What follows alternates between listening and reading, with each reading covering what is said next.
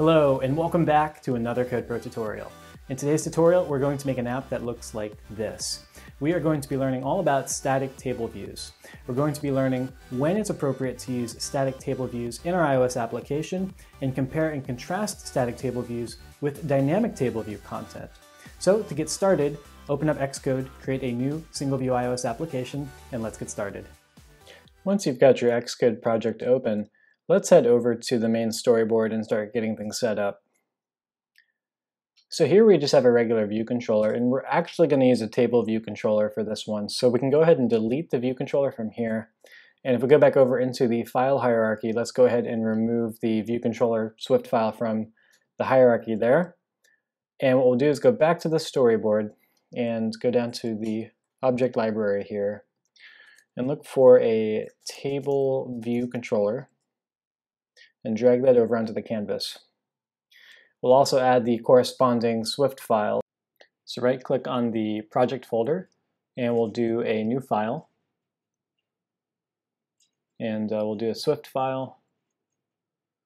We'll just call this table view controller, and hit create. And we'll go ahead and import UIKit, which contains table view controller, the UI table view controller class, and we'll just define a class, table view controller, which derives from UI table view controller, and we'll override view.did_load. Now let's go ahead and hook this class back up to our view controller in the storyboard. So we can open the assistant editor here and bring up the main storyboard. And just go ahead and select the storyboard. We'll go over to the class inspector here, and we'll just link up table view controller like that to create the association. So far so good. We're all set up here. Now if we want to make this table view controller static in terms of the types of cells, then we have to go ahead and change a couple things, or a couple of the attributes. So go ahead and select the table view while you have the view controller UI element hierarchy expanded like this, and go to the attribute inspector here, and where the content is dynamic, if we open that dropdown, we can change this to static cells. And that basically means that we can predefine how many cells this table view is going to have in the interface builder, rather than have it loaded dynamically from a variable data source that might have multiple elements or no elements. It's always going to be just a static amount. And so if we expand table view here, we can take a look at what we have. So we'll see that we have a section, we have a table view cell, we have 3 cells actually automatically, and they're all of the same height. So if we look at the section here and you go over to the attribute inspector, you can see that it defines the number of rows, it defines a header, a footer if we want to add text there, and we can create multiple sections by going back to our table view and simply bumping up the number of sections here. And so I can add in multiple sections. I can change the amount of cells in a section like this. I can even change the height of a cell, so I can select an individual cell. If I go over and look at the row height here, I can go ahead and change that and increase maybe just one cell. I can change the content view, maybe the background color of a cell. So there's lots of different things that we can do here with these cells to really make them stand out and be different. And they're very useful in places like settings. Application settings always typically use some kind of a static table view with switches, buttons, and labels that you can toggle on or off to enable or disable certain features within an application. Now for our table view, let's go ahead and just clear out some of these sections, and we'll just start from scratch because we kind of added a lot there. So we'll go back to the table view and we'll add in our first section here. And we'll expand this section here and just delete off, or actually just go to the section and just remove one of the rows. So we'll do 2 rows for this section. And we'll change the title from no header to privacy settings, like that. And you'll see that it adds the section title right here. If we wanted to add a footer, we could do something like this.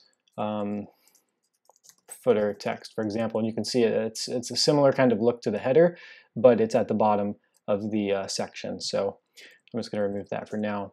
And if we go to the individual cells, if we want to add on an icon that shows that you can drill down into it, what we can do here is go over to the accessory, and from none we can change it to the disclosure indicator, indicating that there's another level to this cell.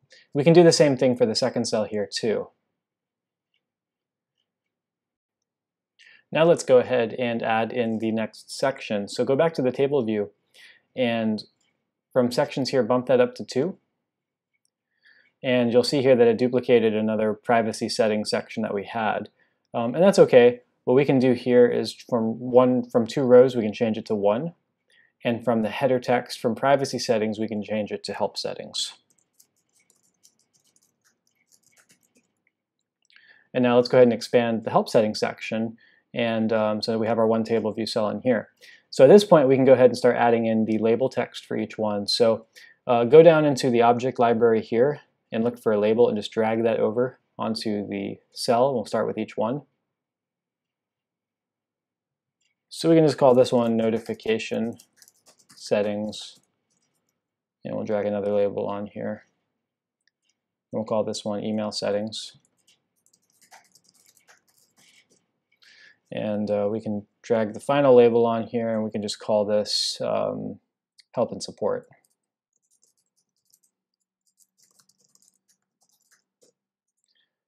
So now we've got our static table view pretty much defined. The next thing we want to do is actually hook up some connections here to go to different view controllers. So the easiest way to get started first is we want to create a navigation hierarchy. So we want to embed our settings table view controller basically inside of a navigation controller. The easiest way to do that is to select your view controller, go to editor, and then go to embed in navigation controller here. And that'll go ahead and set us up like that. And then what we can do here is if we want to give this a title so that it looks nice, we can go to our view controller here, go down to the navigation item, and where it says title in the attribute inspector, we can just type in settings. And that'll give it the nice title there. So really at this point, we can add in a few view controllers from the object library here. So if you go to the bottom right and type view controller, we can start dragging 3 of those over. So what we'll do here is link up basically segues to each one of these different view controllers based on which row was selected. So if we hold down the control key here on each row and click and drag over, we can create a segue on the storyboard. So I'm going to choose the show segue here. And you'll see we get the navigation bar, and that's because we're embedded in a navigation controller. So we inherit that navigation bar by default.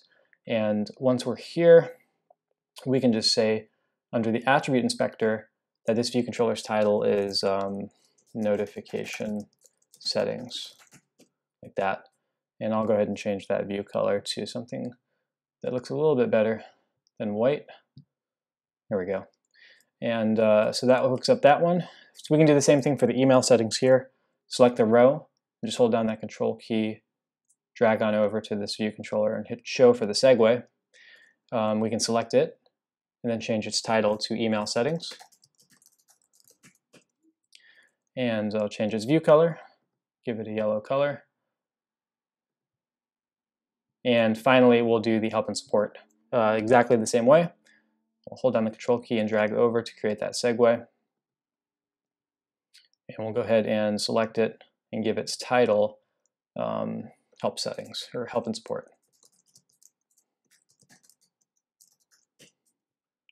And just change that view color.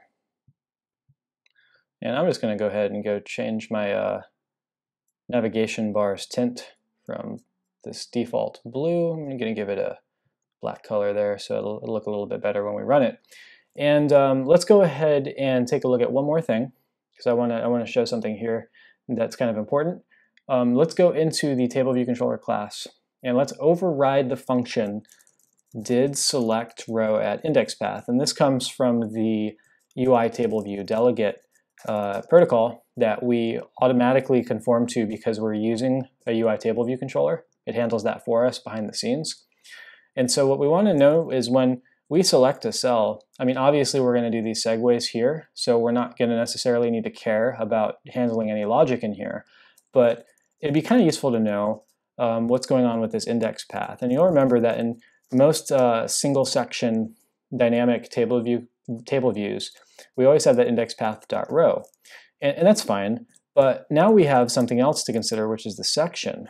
And so if we look at, for example, if I were to print out the selected section is index path.section.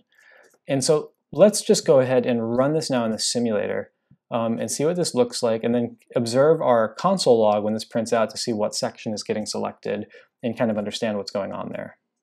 Also, don't forget to set your navigation controller as the starting view controller, so you can select it and go to the attribute inspector and toggle is initial view controller so that we have an entry point into our flow. So here's the simulator, and if I go into each section here, let's look at that console output we have, and you'll notice that the first thing that gets printed is the selected section is 0. If I go into email settings, the selected section is also 0. And if I go into help settings, the selected section becomes 1. So if you think about it, like for you have rows in maybe one section indexed at 0 through n, this is the same concept. We could have 0 through n sections that contain 0 through n rows. And so what we need to do is, if we want to access any particular row, we have to know what section it's coming from. And that's where over here in did select row and index path, that if we know the section, we can then figure out the row and then respond accordingly if we needed to do things more programmatically inside of did select row and index path. And that same logic applies for many more of the table view delegate methods. That's where you'll start to consider the section before you make an assumption on the row so that you're accessing the right cell in the right section. So as you can see, static table view cells are pretty similar in a lot of ways to dynamic table view cells, except we know how many we're going to have and we can define the section, but they still use all of the same methods from UI table view delegate. We can get a section, we can get a row, we can change things accordingly. If we want to from here, we can change the class of the table view cell to a custom class.